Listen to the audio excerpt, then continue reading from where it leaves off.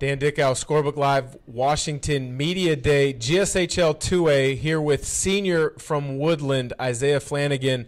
He's been described as an under-the-radar shooter. Isaiah, the things that have made you successful up till now start getting taken away by opposing coaches. What has driven you in workouts this offseason to prepare for your senior year?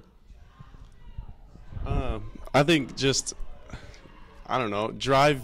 I guess I want to be successful. I want to be the best player I can be. So when they plan on taking away my strengths and my weakness, or I got to work on my weaknesses so that when they do take away my strengths, I'm ready.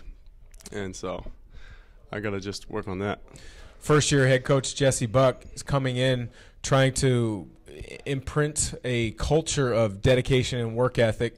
He mentioned that you are a guy that he's able to rely upon early on. How do you look at yourself as a leader, and how are you going to lead your ball club this year?